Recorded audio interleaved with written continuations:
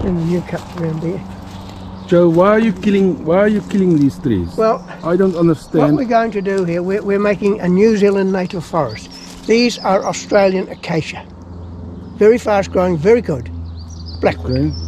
Great firewood, great for machining, that sort of thing, but we don't want them here. All of these trees you see around here are acacias, Australian acacia.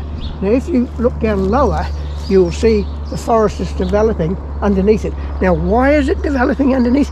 Because we have ring-barked these trees, we've not fallen them, because they do too much damage. They fall down within themselves and do little damage. When they fall, they are pretty rotten, so they do not a lot of damage at all.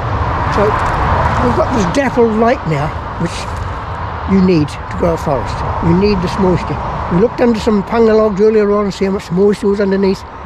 If these trees were left like it is, these trees would be stunted and of no value at all. Okay, you're killing these trees so that the light comes in for this new native for our trees. natives. Yeah. Okay. And it works.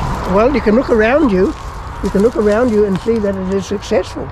So we've still got a few more to do, but that's what we do. As I said earlier on, we do not fell them because they do too much damage. It's far better to let them fall down within themselves. And that's what we do. Okay, so you cut the bark right around. With an axe and a saw down the bottom. Oh, and you saw it here, right around. Yeah. And you use the axe on it. Okay.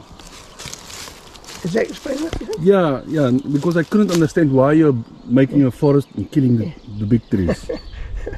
Yeah, that's what it's all about. If you want to make a forest, it's in its entirety. You want to make a native forest. Yes, and it's not just the trees you put in, it's all it's the ecology of the forest we're talking about here. We're talking about all sorts of things, from below the surface to the very top. And every tree feeds off the others through, and we'll explain this later, we'll do something about fungi at a later date and what effect that has on forest. But that's another occasion.